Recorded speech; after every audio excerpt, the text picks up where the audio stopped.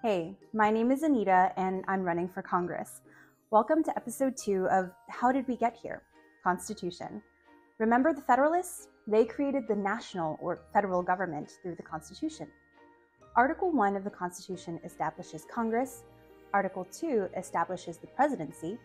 Article 3 establishes the Supreme Court. Article 4 outlined states' rights. Article 5 clarified how the Constitution could be amended or changed. Article 6 clarified that the Constitution is the law of the land, and Article 7 included the signatures of the representatives of the 13 colonies. Remember the anti-federalists? They worried that the federal government would become too strong and begin taking away people's rights. So they insisted that the first 10 amendments or changes to the Constitution were passed right alongside the Constitution, including the right to free speech, religion, press, and petition. These amendments clarified that the government doesn't give us our rights, but they do protect them.